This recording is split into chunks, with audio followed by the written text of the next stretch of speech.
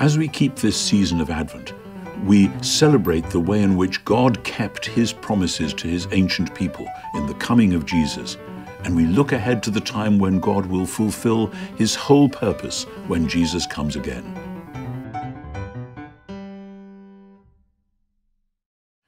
Isaiah 55, verses 6 to 13. Seek the Lord while he may be found. Call upon him while he is near. Let the wicked forsake their way, and the unrighteous their thoughts. Let them return to the Lord, that he may have mercy on them, and to our God, for he will abundantly pardon. For my thoughts are not your thoughts, nor are your ways my ways, says the Lord. For as the heavens are higher than the earth, so are my ways higher than your ways, and my thoughts than your thoughts. For as the rain and the snow come down from heaven, and do not return there until they have watered the earth, making it bring forth and sprout, giving seed to the sower and bread to the eater, so shall my word be that goes forth from my mouth. It shall not return to me empty, but it shall accomplish that which I purpose, and succeed in the thing for which I sent it. For you shall go out in joy and be led back in peace. The mountains and the hills before you shall burst into song, and all the trees of the field shall clap their hands. Instead of the thorn shall come up the cypress, instead of the briar shall come up the myrtle, and it shall be to the Lord for a memorial, for an everlasting sign that shall not be cut off.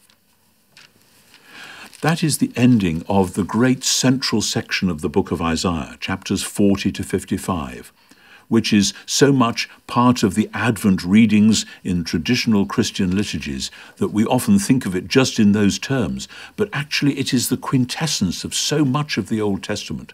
And how does this passage in Isaiah work? It works by the promise that God is going to come back, the promise that God is going to come back to restore not only Israel but the whole creation, the promise that God will do that through this strange figure of the servant who suffers and dies, but the promise of restoration, the promise of the Word that will come and do God's will. And when I see the way that Isaiah 40 to 55 works, I see in chapter 40, all flesh is like grass, and its glory like the flower of the field. It withers and fades, but the word of our God will stand forever. And there's a line right across to the passage I just read. So shall my word be that goes forth from my mouth. It won't fail. It will do exactly what I wanted it to do. And from there we come to the all-time famous passage in John chapter 1, a passage read again and again in Christmas services. In the beginning was the Word, and the Word was with God, and the Word was God. All things were made through him. I think of Psalm 33. By the word of the Lord were the heavens made, and all the host of them by the breath of his mouth. But then the Word became flesh and dwelt in our midst. The Word became flesh and pitched his tent in our midst. The Word became flesh and became the tabernacle, as in Exodus, the place where God came to dwell, and we gazed upon his glory. That's what happens in the ultimate temple. So this promise of the Word, which goes out to do God's work, is, in technical language, a Christological promise, a Jesus-shaped promise, a promise we retrieve when we read John chapter 1. Because there the Word means that God speaks and stuff happens, and then God's living breath becomes a living being, the human being Jesus of Nazareth. The Word became flesh and pitched his tent, tabernacled in our midst.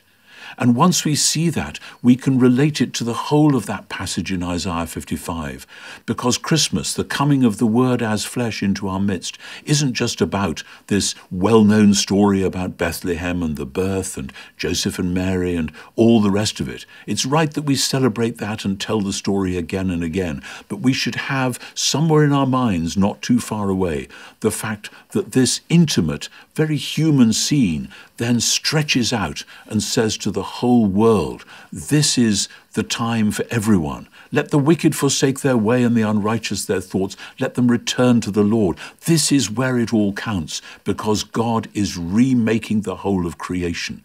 And Isaiah 40 to 55, this great Advent passage, reaches its climax with the work of the servant in Isaiah 53, which is, it seems, how in fact the glory of the Lord is revealed, returning to Zion from 52. That results, as we see in chapter 54, with the renewal of the covenant, as we see spelt out throughout the whole New Testament. And that results in chapter 55 in the renewal of creation itself. Instead of the briar shall come up the myrtle. Instead of the thorn shall come up the cypress. Because God, through his word, is sowing his world again with good seed. Think of Jesus telling those parables of the seed and the sower. There's so much here in this chapter which resonates out into the New Testament. So as we celebrate the coming of the Word into our midst, the Word become flesh, let's embrace this Christmas time that promise that one day God will renew the whole creation until the earth is full of the knowledge and the glory of the Lord as the waters cover the sea. And so we pray, Almighty Father, as you spoke your living word in creation, as you gave your living word to become Jesus, to become our Saviour, to launch your new creation, so give to us this Christmas time and always the faith that your word is powerful and that whatever is going on in our lives, your word will do its work to refresh, renew and restore, to make us the people that you want us to be, now and in the age to come. Amen. We know many of you have enjoyed our weekly devotional series. May I ask that you consider making a donation to help this teaching ministry continue in 2024. You can visit the links in the description below to make your gift of any amount during this Advent season. Thank you for your support.